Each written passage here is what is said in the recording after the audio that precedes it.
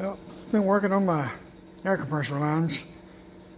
I don't get much water when I'm using my air tools. I get more on this side here than I do in the paint booth area, and I think the reason why is because it's further away from the air compressor. Right here is where the line comes in from the air compressor. It used to, it went up and over into this. I had this water trap here and a bunch of loops to kind of help catch some of the water in drains. And then it went over to that line, which goes right up to the wall, and then it goes up above the door, in through the wall, over into the paint booth. I don't know if you can see it or not.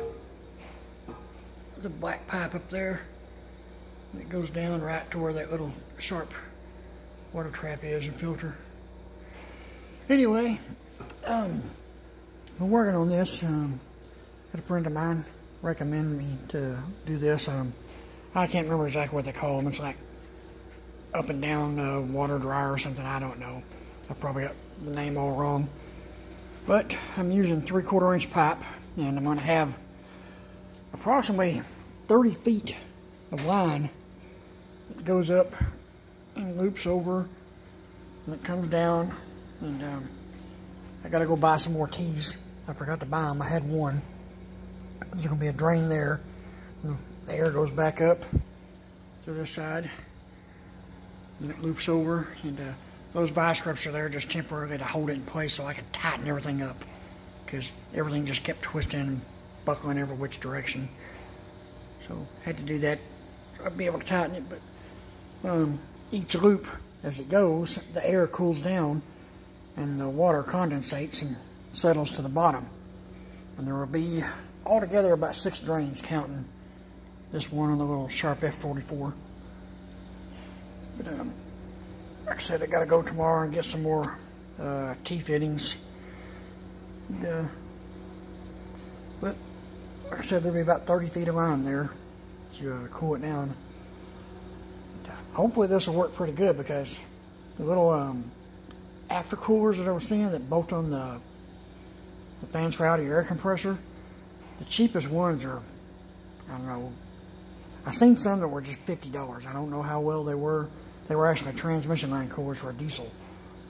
But the ones that are made for an air compressor, if you go to Quincy or Ingersoll Rand, and their starting prices are like $256, and they go all the way up to, some of them were $3,000, but those are ones that have refrigerators built into them.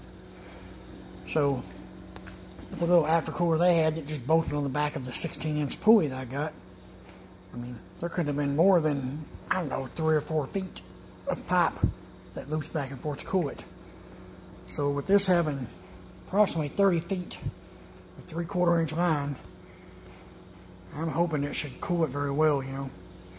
I've read a bunch of things on the internet. People say they've done this and it works great. They don't have any problems.